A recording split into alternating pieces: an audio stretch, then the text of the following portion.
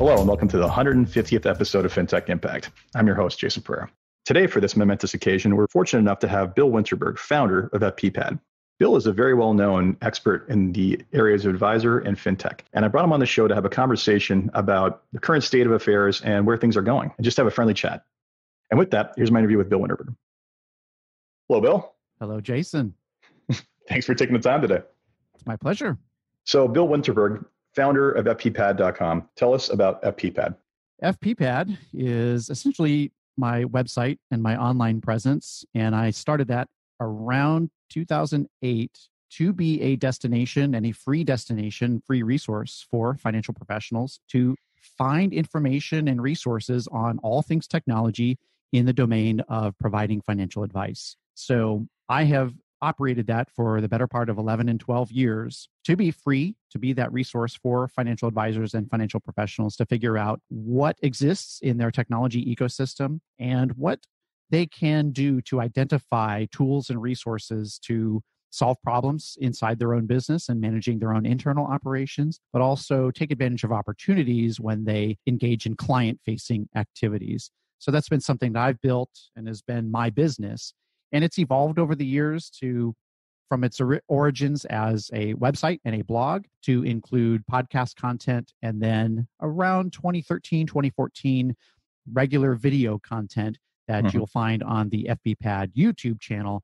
And we now have created hundreds and hundreds of videos on the topic of technology for financial professionals. A lot of that includes event coverage as well. So we will highlight events where different software companies are developing solutions, hosting events and conferences, or even hackathons. And we capture what is happening in those events and during those hackathon activities, which all benefits the financial advisor activity, but it gives advisors an inside look at who are the movers and shakers, what are they doing, who are their people that are creating these types of programs, softwares, apps, you name it, and what can advisors kind of glean from that as they look at their own technology roadmap for the future. So that's what FPPad is in a nutshell. It's just been something I've built over the last 11 and 12 years for the benefit of financial professionals. It's a fantastic resource. I mean, a lot of times, the concept of technology can be overwhelming to people, especially when it comes to fintech. A lot of it can seem almost adversarial because you're in competition with it. I'd say you're an early innovator, and we'll call the digital advisor or the cyborg advisor using technology to their benefit to basically improve our practices. And you've been a wonderful resource to countless people in that regard, and I thank you for that. So tell me about your history. So before you became a financial advisor and then eventually did FPPad, tell me what you did before that and the entire journey. Before I got into financial services and FPPad, I was, believe it or not, a software engineer. I grew up in the Silicon Valley of California, so I guess fortunate to be born there and grow up there. Gee, you and Steve Jobs, just like lucky like that. We're like, you can't see us on video, but I'm doing the whole, my fingers are crossed. Steve Jobs and I are just like this. I lived 10 or 12 miles from his place in Palo Alto. So yeah, we're best buddies. So I grew up in the early 80s and 90s when I started cutting my teeth on going to the Fry's Electronics and buying motherboards and controller cards and sound blasters and putting those all together to create our own 286, 386 computer and running software on that. And out of that, I had some connections in my immediate network to work on projects at Hewlett Packard. So my first real job outside of some sales jobs at, and we'll do a bonus quiz for your listeners later. My first sales jobs were at Montgomery Ward's Electric Avenue, as well as Circuit City. So that goes deep for those who taking the quiz who want bonus points. There's no CE available, but... it's funny. The Montgomery Ward Electric Avenue is one that I hear referenced quite frequently by the guys on This Week in Tech. They seem to reference the old days ago in that shop quite often. So yeah, you probably served Leo at one point. The movers and shakers have their origins in Electric Avenue. Yeah. So I worked at Hewlett Packard for about 2.5 years on a really large project with their printers and their Jet Direct division. And again, just because of my network in the South Bay area, I got another phone call through a resource, and I have to admit, this was my girlfriend at the time, who I have now married, and I'll be celebrating our 20-year anniversary this month. But it was through her connection. She babysat for a gentleman running a small startup company in the electronic educational toy space. He called me, and he was aware that I was going to college. I was just like a freshman or sophomore in college for electrical engineering, learning about software engineering, as well as audio engineering. Because my dream, here's quiz question number 2, my dream when I was 18 was to run the soundboards and the audio boards on cruise ships for their entertainment so that I could do that on the cruise ship and then be in different ports and see the world. So when I was 18, that was the dream. But because I was studying for audio engineering, that gentleman contacted me and says, how would you like to work on our instruments and our audio for this electronic educational toy? That toy became the LeapPad learning system by a company called Leapfrog Toys. Yep. And it essentially created the electronic educational toy market in 1998 and 1999. I ended up working with Leapfrog for about 7.5 years until 2005. And Leapfrog did go public. I believe it was in the summer of 2001. I was fortunate enough to have some stock options. And because of that, all of us as employees would get cold calls from brokerage houses. Hey, congratulations on the IPO. We want to help you out. And for some reason, I would answer that call, and it's like, I feel like these guys don't really care about me and who I am, especially at the age of, 22 or something like that. And for some reason, had this little seed planted in my brain that maybe this isn't in my best interest. So I started to self-educate on taxes, options, and things like that, and talk about that openly and honestly with my coworkers. And that was the formation of this idea of, boy, maybe there's something to financial advice and financial planning and not having a sales agenda. So in 2005, Leapfrog was unfortunately not having any successful follow-on products to the LeapPad learning system. So I was caught in a round of layoffs in 2005, but I also kind of had one foot out the door. My wife transitioned and went to medical school and was living across the country. I was flying back and forth between California and Maryland twice a month, and it was tough. So I kind of already had one foot out the door, and I looked introspectively and it's like, what can I do that is satisfying for myself and feels like something that I want to do for the next 10 years, knowing that having a good clue that my wife is maybe moving a couple more times. So I can't do something that would like permanently lock me in place geographically from a skill set perspective. And so that thing happened to be financial advice and financial planning.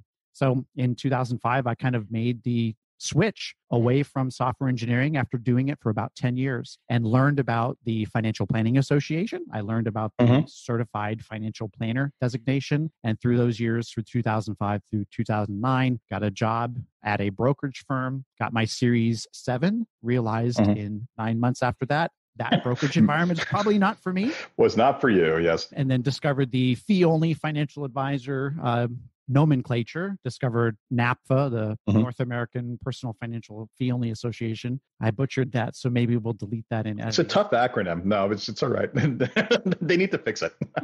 You heard it here. Well, you heard it here second. But yes, I discovered NAPFA and fee-only, and then was able to start up my own individual investment firm while I moved to Oregon. Also found a firm that I could run operations for. And that was a good moment for me to combine what I had done for 10 years in software engineering and then identify operational efficiencies that could be put in place into this firm. But it was provide fee-only financial planning. So I learned a lot about just the business of portfolio management, doing fee billing on a quarterly basis, and what real clients want in terms of their engagement with their planners and what types of resources can back up those planners from an operational and technology perspective. So in 2009, we had another move in our household away from Oregon to Dallas, Texas. And that was my opportunity to say, look, I did some great work for 2 years inside this firm, but I'm ready to do this professionally on my own on a nationwide basis. And that's when I started FPPAD. So those are all the origins, plus those 2 quiz questions for those listeners who are listening intently. Hilarious. And there will be a quiz in the show notes. Anyway, that said, so when you started off working for, let's say, getting away from the brokerage firm, going to the financial planning firm, the state of affairs in terms of technology, how would you describe it? How painful was it back in those days? Well, it was pretty painful. This was 2006, 2007. So things like Redtail CRM were in their infancy. Here we Oh are at boy. 2020 and they're pushing 15, 16 years in business, maybe a little bit more. But advisors were hesitant to use the cloud, right? There was a lot of concern over Yep. security with respect to the cloud in 2006, 2007. So we were still using server-based software. The Morningstar Principia would come on CD-ROMs. You would Oh boy. install that on your local server. And when you close the doors at 5 p.m. or 6 p.m., nobody had access to email, to Principia. Nobody had access to the CRM. It was all in that not hosted server. I can't Local say environment. hosted. Yeah, in that local on-premise server. That was the way that businesses operated in 2006 and 2007. But within 2 years, by early 2009 and late 2008, you were seeing a proliferation and growth in the cloud options, particularly the CRM options. Redtail was really starting to add, as one example, a lot of clients. You were starting to get these IT companies doing hosted instances of Portfolio Center for portfolio management. And so that was really the early stages of getting things off of the advisor's local server and on-premise server and moving it to the cloud. And so comfort was starting to grow. There were certainly a lot of security articles about good practices with respect to your security hygiene and protecting your information. But that was the early stage at that progression. And then what happened with the confluence of comfort with cloud computing, as well as the downward movement in the markets in late 2008 and early 2009, advisors were forced to do more with less. Their budgets for technology were constrained, but the cloud and hosting solutions was a possible avenue to consider to operate more efficiently and do more with less and be better with your technology spending and your technology budget. Yeah, your timing's interesting there because you're talking 2006, 2007. Just so happens a little company or division called AWS was founded in 2006, right? So when you're talking about the proliferation or the early days of the cloud, you're right. And they were the spark that set off the powder keg, right? So not surprising that you were there almost at the seminal moment where it all got started. Right. And not to mention Salesforce from that CRM perspective. Absolutely. That was about that time where they started to become a player in sales management and then just general CRM platform as a service. And this concept of, wait a minute, I'm going to pay for it monthly instead of just for a licensing fee and have it sit on my server. Like the early innovation of the SaaS model also changed the game because you go back before that period, we were talking about large scale, multi-$1,000 deployments every time you wanted to do something to pay for an annual license versus, okay, wait a sec, I'm paying a subscription fee and dropping the actual implementation cost to do so. That, again, 2008 may have had something to do, kind of push people into that kind of cost-centered mind space, but it was a win-win for everybody across the board. I agree that you used to buy software with this huge upfront lump sum purchase, and then what was your subscription? Your subscription was just support, right? You subscribed to support so that you could call somebody and get support with that software. So there's this huge capital outlay that not all firms were in a position to handle, and that transitioned after 2009 to, look, we're going to eliminate this capital outlay. We're going to host your software solution in the cloud, and we're just going to charge you on a monthly basis based on how many seats you need. So you don't need to cut this huge check up front, but you need to plan every month, every quarter, every year on what your ongoing spend is going to be for this solution. It really changed things for sure. And it changed the incentive too, because before the incentive was to wait a couple of years, develop a new version of that software and sell the nicely packaged new upgraded version, right? And, some people would wait. There was the old, I'll wait for every second version of Microsoft Office before I upgrade. People would do that, but it changed the incentive. If you're basically paying on a monthly basis, now you're not worried about large scale deployments. You're worried about constant improvement. And now we all benefit from multiple upgrades per year. So instead of waiting for this massive bulk of here's 5,000 things we fixed in this release 2 years later, we're now basically getting, here's a quarterly release with 12 things fixed. It's fantastic. Yeah, to wrap this up, many of our listeners, I'm sure, recall this story. I went down to Fry's Electronics in the 90s and I picked up a package off the shelf, which was $99, and it was called Windows 95.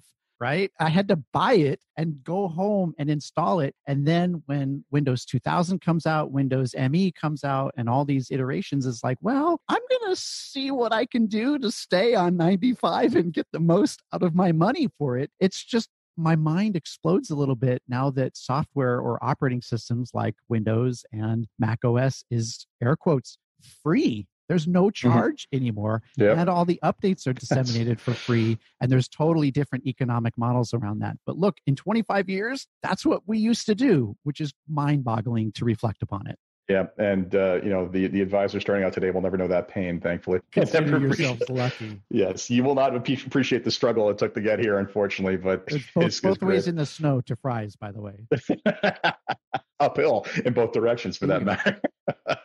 So basically, that's kind of where we were to where we are today. So tell me about your current practice as an advisor. I mean, you have to be one of the better digitally organized advisors out there. So Bill, you do a ton of consulting. So specifically around how to better use digital technology to enable the entire client experience. So best practices from what you do. You go in and you overhaul someone's practice. Where do you start? What do you look at? What does the experience, if ideally listened to, look like end to end by the time you're done? You got 2 hours for your podcast? Is that what we're allocating? Cole's notes. I know. Okay. So to tighten that up, I really spend a lot of time on my intake with an advisor and with a firm. What are your challenges today? But also tell me about what your ideal state is going to be within 2 to 3 years. I want to understand what you're trying to build for clients, what you're trying to deliver, and what type of experience you want to create. And then also tell me about some of the things that are frustrating to you today. What causes angst? What do you feel is already efficient? Where do you feel you can make some improvements in your internal operations and also improvements in the experience that your clients have? That's my line of questions. So if you're listening, you can kind of back of the envelope scope that out for your own firm. Just fast forward 2 to 3 years. Assume that you've made investments and made changes. What does your firm look like? If you're a client, what is the client's experience? Put yourself in the client's shoes.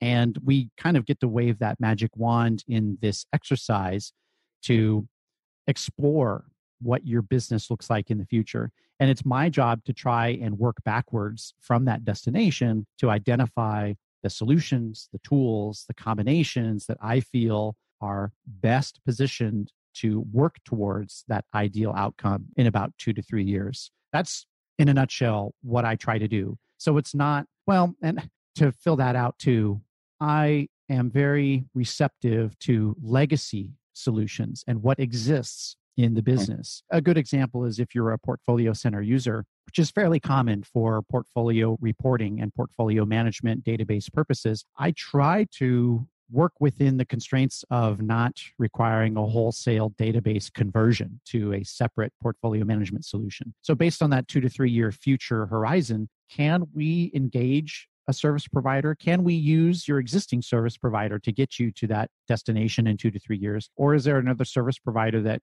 basically works on that database infrastructure so you don't require a wholesale database conversion, but the front end is different. The client experience is different. So you're not in Portfolio Center. You're in this layer on top of it from a new service provider. I try to work in those types of solutions so that we're not totally overhauling and upending your business.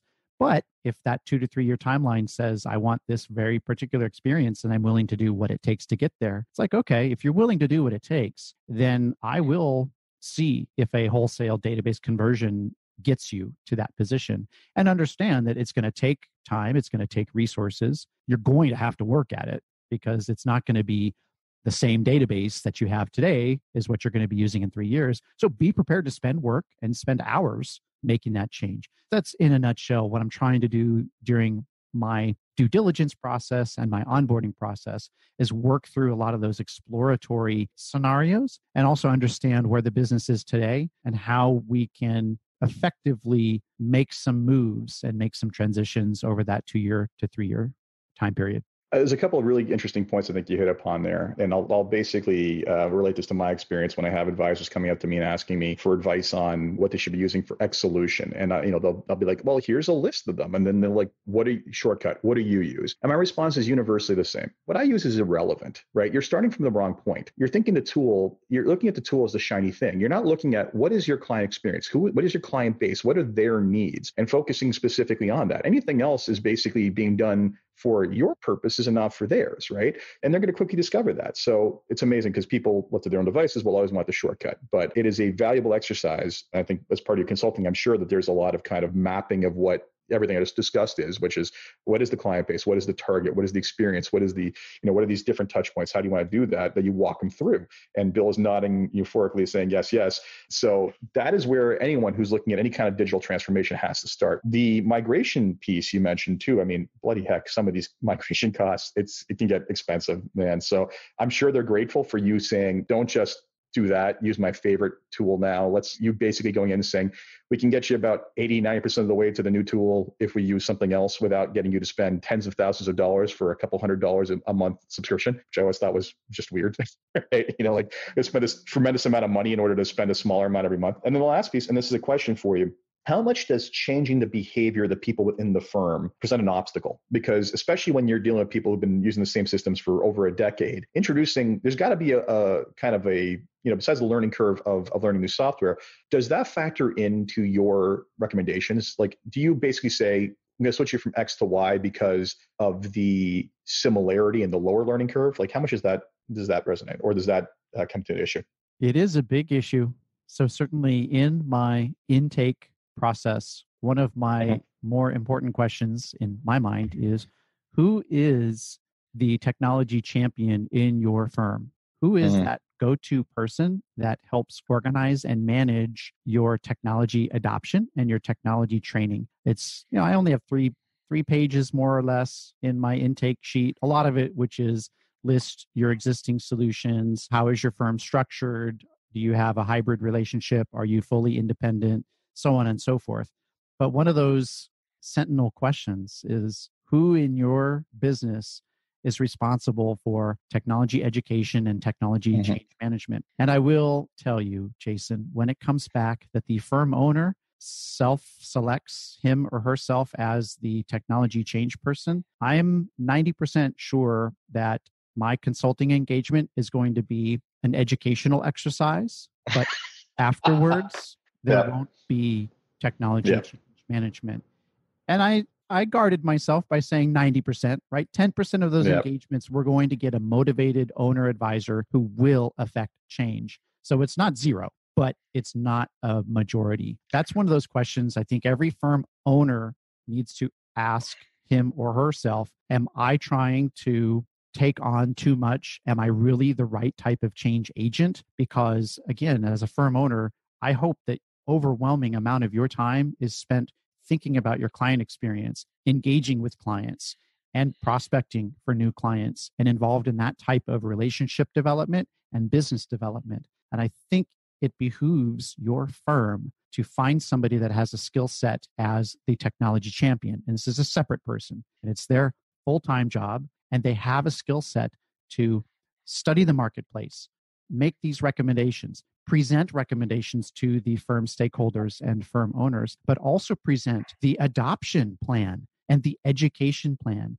and how we will affect change management in the business. None of this is about financial planning. None of this is about portfolio management. None of this is about skills that come out of the CFP curriculum programs. So this person may not at all be in the financial services industry. You may be able to, as a listener, you may be able to recruit out of these other industries and ask these candidates, tell me about how you affected change in a business and in an environment that you worked in. What are some of the skill sets you think are essential from change management and technology adoption? I think that can be absolutely be applied to advisors today on looking at the hundreds of solutions that are out there, identifying which ones would be best suited to the objectives of the firm, but also have that champion and that individual that can move forward and affect change and rally the troops and get everybody on board to have confidence that it's going to be uncomfortable to get rid of my old habits. I love doing the ways and the things that I used to do, but I understand that we are all unified in moving towards a common goal. And the firm needs that type of person or a small group of people that can be leaders for that. Yeah, it's interesting because there's I think of a couple of things. First of all, I am in that 10% of the change agent because, well, then again, I spend most of my time, half my time in the planning sphere and half my time running the business, and tech is part of that. And I will say the one thing is that when you'll agree to this, when that 10% is found, because it is the guy at the top or the woman at the top pushing it down, there's no putting up with non-acceptance of these sort of things. Like the staff basically knows they have to just stop complaining and do it. But it is, and you're talking about firms, right? Firms of a certain size, they have the privilege of being able to find a body to do that. When it's smaller, there's still, I'm sure you're not doing a lot of consultations on single advisor shops. It's a challenge, right? We have to be the balancing act of all these things. But I would also say that if that's the case, don't bite off more than you can chew. Like, one thing at a time. Do not worry about reinventing the entire widget all the time. Do not worry about having 15 different systems to integrate all this. Focus on scaling the business with a couple of tools to leverage before you go building this massive platform. Right? That is correct. That is correct. And to follow on to that, the individual advisors, solo advisors, or the two partner advisors, there are tremendous resources available. Being a member of the XY Planning Network is a great resource, Absolutely. a great way to leverage and benefit from thousands of other members that operate in a similar situation that you might be operating. The Garrett Planning Network is also a great knowledge base of practitioners that many of whom operate a solo business. Also, I think the Alliance of Comprehensive Planners is another group, again, that is predominantly populated by some of the solo and two-person owner advisors. So there's three great networks already where you can find tremendous resources to operate in that capacity. But you're right, the questions that I have do skew to firms that are a bit larger, but not huge, right? We're talking 6 people, 7 people, couple staff, couple owner advisors, and maybe a paraplanner or two. But it's at that stage where the technology changes cause more waves in the lake and more commotion, and involves lots of multiple people wearing lots of hats. And so it's important to have a rodeo wrangler, if you will, or a cat herder. That's from the Silicon Valley days, is herding cats, to make sure that the decisions are being made effectively, that you're communicating of what is going to happen and the status of what's going on, and also reinforcing the outcomes that everybody's working towards. Yep. And it's interesting at that stage, those firms are already starting to have to specialize, right? When you're 2 or 3 people, you probably have the administrative assistant, you have the planner, you have the reception, maybe the paraplanner, whatever it is. But when you start getting to like 6, 7, 8, then you're starting to have people who are like, okay, well, you're really good at the investment part, or you're really good at the estate planning part, or you're starting to build out niches within the firm or specialization. So this is just another stretch of the next leap of basically bringing in another skill set, one that's not traditional to the space, but one that's becoming vital. And I don't know who said it, but the saying goes that in the future there will only be 2 types of companies: tech companies and dead companies. And the reality is, I even get annoyed when I hear the term tech as an industry, because but look at Domino's Pizza and how much tech is employed there, right? The reality is that we're all slowly becoming the technology is in the world, right? So we all need to learn to adapt to that. And I'm going to make one comment about all the networks you mentioned. All of them incredibly valuable, fantastic. Although I live in Canada, we don't have any of those. Although we're slowly hopefully the impetus of some of them starting to come together. So, but yes, hugely valuable wherever possible. Leverage the resources of people in the same mindset and the same place. So that's the now. Let's talk about the future. So, how do you see the things? And you get the privilege of seeing a lot of early stage development, because I'm sure you get asked by many of the tech companies for feedback. Fast forward the clock 5, 6, 7 years. Where do you see the biggest changes between day-to-day life for an advisor today and in that place in the future? So if I put my thinking hat on, or my crystal ball, we have video here, Jason and I, but I don't have a crystal ball behind me on my bookshelf. You're missing that. You need that one of those on your shelf. Yeah, I do. I need the FP Pad crystal ball. But that aside, I do feel that the financial professional profession, can benefit by the aggregation of insight across millions of households. And so it sometimes pains me to think about some of the financial planning solutions that are available today, where I'm an advisor and Jason, you come to me with your household and you'd like to prepare for your financial future. So I do a lot of data intake and I run it through my financial plan. I go file new and I create a new plan for Jason in your household. I ingest the data, I do my number crunching, and it creates this 1 page or 60 page, depending on what software you're using. Or how much you want to give them, but yes. Yes, this financial plan output, and it has all the inflation estimates, your cash flow estimates, your current investments, your liabilities. We know what we're talking about. And then I go to the top corner of my desktop, and when I'm finished with your engagement, I go file close, and that's it. So where I'm going with this is your plan exists in a silo. And Yeah. if I'm a business owner, I might work with 100 households. Well, I have 100 files for my financial plans. Each one I operate and update independently. So fast forward 5 years, I don't want my plans to live in silos. I want all 100 plans to communicate with one another. And Jason, I want to be able to open up conceptually 30 other households who are just like you, or 70% like you. Their income level is very similar to you, 2 children in the household, maybe parents, both of whom are alive and require assistance, and maybe some financial assistance as well as time assistance, so on and so forth. I want to be able to leverage the insights from a firm perspective that we've created across many, many households. And then let's think even beyond that. Well, what about the planner in Toronto? What about the planner in Vancouver? What about the planners in San Francisco and Atlanta? What are they doing for households that are like Jason and Jason's household? Let me get some insights from that. I'm not able to dive into planner in San Francisco into one plan specifically and look at all the numbers. I don't need that level of detail. But on the whole, on the aggregate, what are the assumptions? What are some of the trends that we're seeing out there? I would like to see within 5 years,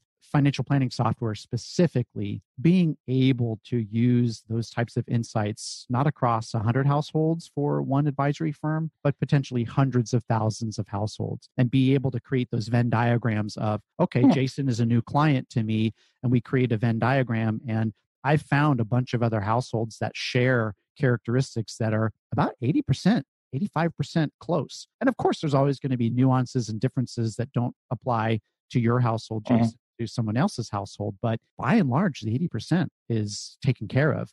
So fast track me on the 80%.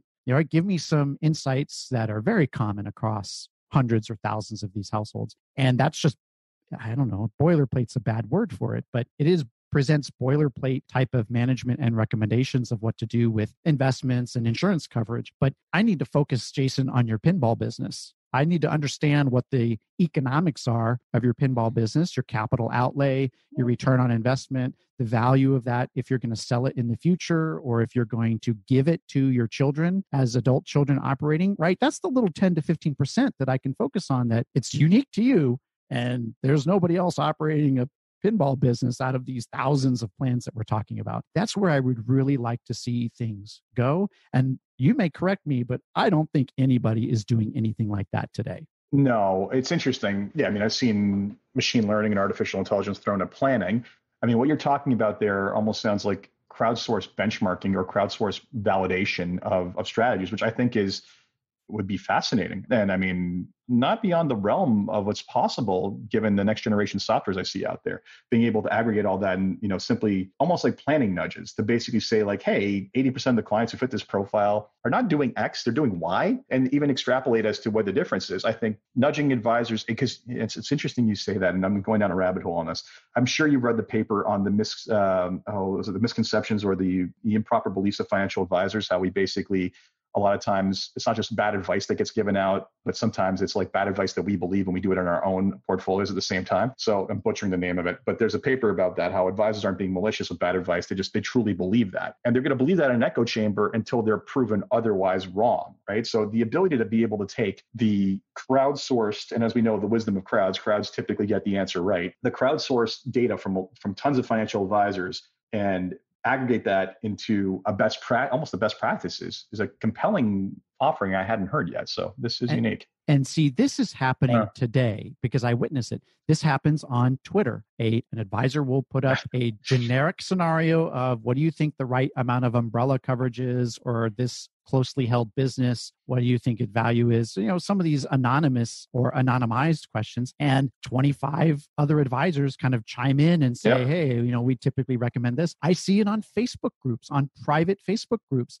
Planners are posting these scenarios of insurance or estate planning or whatever, and you get 25 advisors responding with how they've done this in the past. Now, what we are talking about is take it away from the disparate, unstructured data, which is Facebook groups and Facebook replies, and let's put it towards structured data, things that software does extremely well, provide a framework, a structure, a way to index it, and then extract these insights of, oh, okay, Jason runs a pinball business. It generates $250,000 in gross revenue every year, blah, blah, blah. Other businesses like this need this type of continuity insurance or business interruption insurance. And by the way, these other 100 other business owners generally use this one seller of insurance policies because they give a great price. And it's like, how much hours and thought did that just save? It's kind of like the next door of financial planning. You go to next door to find good plumbers and good air conditioning contractors for the right price, but apply that type of crowdsourcing and group knowledge towards financial planning recommendations. And that's not saying that we're going to end up in a homogenous solution for everything, because again, it's never going to capture 100% of that client dynamic. So it may work for 80% of people out there, but there's something specific about this client that's never going to be captured in the software that says it's never going to happen. But it's a good point of consideration and even a good point of due diligence just to simply say, like, we didn't do X because of Y. So before, and cognizant of time here, so I want to move on to something else. And we had this preliminary conversation. Piece of advice you want to give advisors as to how they should be spending their time. And it's not what people are expecting from a technologist, but what do you think they should be spending their time on these days? I think the advisor should be spending their time figuring out how they're going to grow their business or engage clients and engage prospects very effectively. We are recording this in September of 2020. Basically, you're 6 months into a global pandemic, which has totally disrupted and totally turned how advisors operate completely upside down. Many of us are still practicing social distancing and not hosting any meetings or face-to-face meetings of any kind. And all of us have been forced to get into remote and video chat platforms and some asynchronous communication, but also synchronous communication, sometimes using video chat platforms where appropriate, although a lot of us are really suffering from that Zoom fatigue or the online video fatigue. But in the right circumstances, the video chat is very beneficial in terms of communication. But there's other types of ways to interact and engage with clients. And so where your question is leading me is, I firmly believe that advisors and everyone inside the business really needs to develop a new skill set on how to communicate using remote technology or online hosted based technology, video chats, podcasts, if you will. Some of that is synchronous, like what you and I are doing. We have our video on, even though our listeners don't see the video. Jason can see me like put my finger up, like I have something to add here. He can see me do my head explode emoji, right? When we're talking about this crazy thing of financial planning, forecasting. So we have that ability to still have that type of unspoken rapport, that body language, if you will. But there's also asynchronous options, things like Slack messaging or Microsoft Teams messaging, where you can get your team on board and do this asynchronous communication and team building, but not depend on email, which is horrible for asynchronous type of communication. Terrible. It's the worst form of communication ever developed. But for the advisory firm, think about, you need new skills in developing content, whether it's synchronous content or asynchronous content, and think about ways to provide value for your clients as well as engage prospects. It can be video content. It can be podcast content. A lot of us have been talking about even blog posts and information that is relevant to clients and advisors. And Jason, I know you and I have been talked about other solution providers or tech companies that have embraced this really well and are doing a great job of engaging financial professionals with respect to education and information. And kind of a second order effect is marketing those types of tech solutions. They are doing a great job and they're to be followed, and they are good examples of, well, again, what our listeners are thinking of is, okay, how do I embrace this huge change in the world? And how do I make lemonade out of it and develop new skill sets and do things that are good for my clients and good for my business? That's just it. And I mean, if your old methodology of growing your business was to personally network with people, that's going to be a challenge going forward. Holding public events is going to be a challenge, right? But you can move a lot of that into the online realm and you can do so highly effectively. But and as I said to you, one of the things I love about content marketing is that there's a cost of entry, and that cost of entry is the advisor's time and thinking around the actual marketing or the actual generation of content, which is a time commitment in itself. And I will say that, we talked about content providers. Couple things I will say to help people in this regard. Michael Kitsis does a wonderful job with his Fintech map that does identify several marketing technology companies. I also have a Canadian version of something similar, recently launched. And the last one that deserves the most credit is Samantha over at 20 over 10 with her blog. And if you want to know how to market your business digitally, that is the place you start. There is tons of content there that will help you. So there's lots of resources out there for those who are intimidated, but I'll echo Bill's advice. Start thinking of moving your communication to the new paradigm of digital, because if not, it's going to be tough going for the next little while. That's true. We don't know what the future holds, but one thing that is certain is advisors can get new skills. The firm as a whole can get new skills. And if they are aligned, if they have a total purpose in mind, I think that everyone, again, can rally together and make this happen and do something good with this opportunity. Excellent. So before we wrap up, I have 3 questions I ask everybody to get you thinking. First one, and then a positive note, hopefully. First question is, if you had one wish for something to change in your firm or the business as a whole, the industry as a whole, what would it be?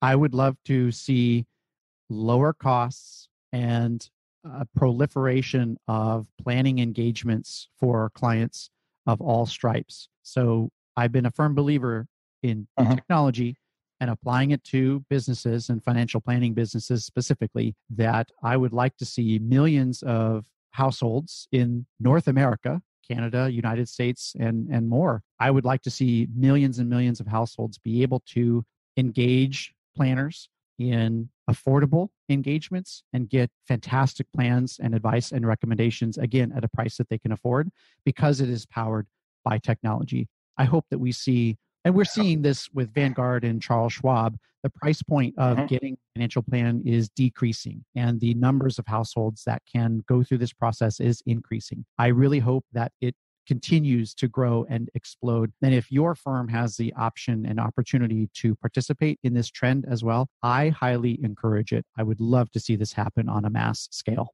It's interesting. I've written articles in the past about how so many decisions are based around what we can take and what is based around overhead. What is the overhead of running the firm in order to basically bring on a client? And therefore, that drives how big a client has to be or how much they have to pay in order to make them profitable, right?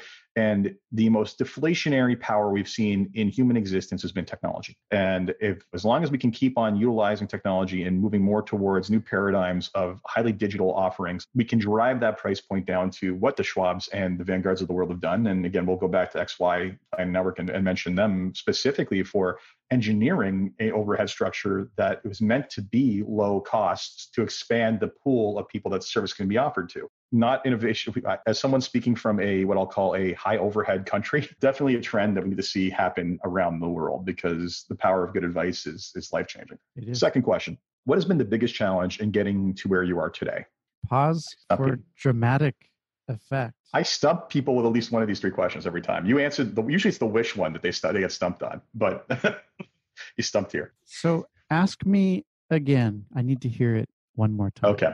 So second question, what has been the biggest challenge in getting to where you are today? Jason, you stumped me on this question. And that's good. I think that's what you're going for. What is the biggest challenge? When I reflect on basically 24 years plus or minus of my career progression, I don't see obstacles. I don't see defeat. Even if I've had moments where I don't feel like I'm successful, I learned from that experience. I try to take what I've learned and use that as a valuable teaching opportunity. I don't take risks, but I've done a lot of different things. When I did FBPAD, it's because I couldn't find on the internet and on blogs, which was this emerging thing, I found no resources that were useful to me. So I made them. In 2013, no one was doing video content around financial advisors and technology. So I went and I did that. And I'm now working on more content development and creative content. And I see a lot of opportunities to move into that space. And so I'm just doing it. But that's because I've been operating for 24 years. I've made good saving decisions, right? And good choices to grow over those 24 years. And so it didn't happen overnight. It's like that iceberg of illusion. I've got this huge iceberg underneath the waterline of conservative choices, saving every year to get me into this position where if I want to grow into something, I'm going to just go ahead and do it. Although I'm still conservative. I don't take huge risks and take out a lot of debt and financing to do something on a grand scale. So I do operate with conservatism, but I just don't I can't highlight some of those struggles that are things that I feel like I failed to overcome. So I hope that addresses your question. Well, that's an answer. I mean, I share a similar mindset to you in that it's a speed bump. You get past it, right? And you're out there saying, I can't find the solution. I'm just going to create this solution. That is a mindset that I very much understand and share. And I will say that type of work that you've done has been inspiring to guys like me to basically say, okay, there's definitely a market for something like this. And at least there's one or two people out there doing it. And let me see if I can add a voice to that perspective. So to that point, and to kind of finish this, if you do it for yourself, you know that there's a market of one. And then what are the odds with the internet that you can engage 7 billion people? What are the odds that there are other people that have similar needs to you? So if you do it for yourself and you answer your own issues and questions and then put it out there, it is easier today than it has ever been before to find your tribe and to work together for common solutions. 100%. So last question for you before we wrap up. What excites you the most about what it is you're working on and keeps you getting up out of bed every morning to keep on fighting the good fight? I'm excited about the opportunity to capture real passion for work. So what I've discovered in financial planning, financial services, but also some of the other work that I'm doing in other industries. If you look on my personal YouTube channel on Bill Winterberg at YouTube, I've taken these epic summer road trips in my little 19-foot travel trailer and created a lifetime's worth of memories on these road trips, seeing national parks and great places in America. I have a passion to share that not only just with my family to create our own memories, but imagine if hundreds of thousands of other families are inspired to do something similar with their time and with their resources. But also other industries like, I'm doing some work with charity fundraising with bicycling events, and also healthcare professionals. When you engage professionals on all levels in all sorts of industries, you find those who are truly dedicated and passionate about what it is they do and why they get up in the morning to do what they do. And with my video content, I'm now able to capture that passion. I'm able to capture their stories and edit that together in a video that we're putting on YouTube. We put on a private site. Maybe we put it on your about page for your business. And other people see that. And it's like, look, we've got the internet. We got 7 billion people that we can direct message on Twitter or something like that. So there's no problem finding somebody. But the problem is, can you find somebody who exudes passion for what they do? And if you can find that piece of content, that Twitter feed, that video on YouTube, that they love doing this and they live and breathe it. And especially that can be true for many financial professionals. And I'd have to say, it is not true for all financial professionals. There are many professionals out there that all they want to do is crush the S&P every year and flout their performance. And I guess that's fine. Right? And people are going to look for that. That's fine. But if I want to have that serious conversation about why I save money and what I choose to spend my money on for personal fulfillment and household fulfillment, I think I want to meet somebody and engage in somebody who is extremely passionate about that and is not interested in telling me about his or her portfolio performance, but rather understanding who I am and how our household operates and be able to apply their wisdom, knowledge, and recommendations to that. And so for me to be able to capture that in video form, in content form, and share that in a meritocracy fashion, that's what gets me out of the bed in the morning. Fantastic answer. Bill, thank you so much for taking the time today. Very much appreciated. Thank you. It's been a pleasure. So I hope you enjoyed my interview with Bill Winterberg. I know I did. And please, if you have yet to check him out, please check out FPPAT and his YouTube channel. And as always, if you enjoyed this podcast, please leave a review on iTunes, Stitcher, or wherever you get your podcasts. Until next time, take care.